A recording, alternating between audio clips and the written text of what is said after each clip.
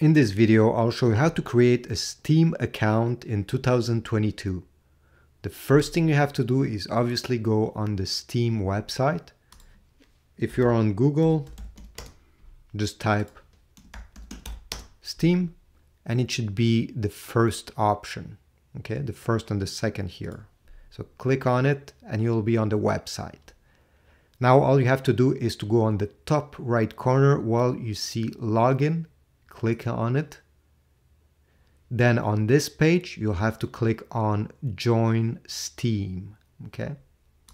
Click. And here you'll have to provide your personal email address. So let's do that. Okay. You'll need to retype it. Choose your country. I'm in Canada, so I'll let it like this and click that and verify that you're not a robot. By the way, to create an account, just make sure you're 13 and above. If you are, click on this.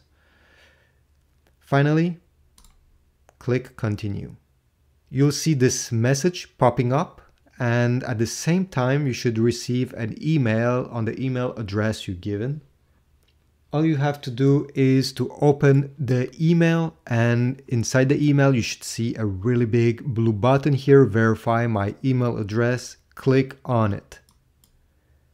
And if you go back to the page that you were previously using, you should see this appearing.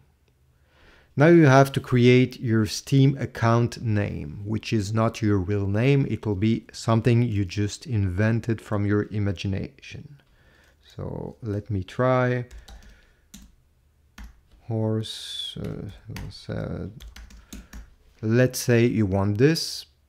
Now you'll have to choose a password. I highly suggest you choose a very long password, hard to guess, just for your own safety. So let me do this. And then you're gonna press the done button. And you're done. You created a Steam account. Now you just go on the top right corner here, click and go into account details. To purchase games on Steam, you'll have to redeem if you have a code or to put your credit card. Here on the first section, you can do add funds to your Steam wallet. And once you click here, you'll have the choice to redeem a Steam gift card or wallet code. If you have a code, go ahead, enter it, and it will be redeemed. You should see the balance going up.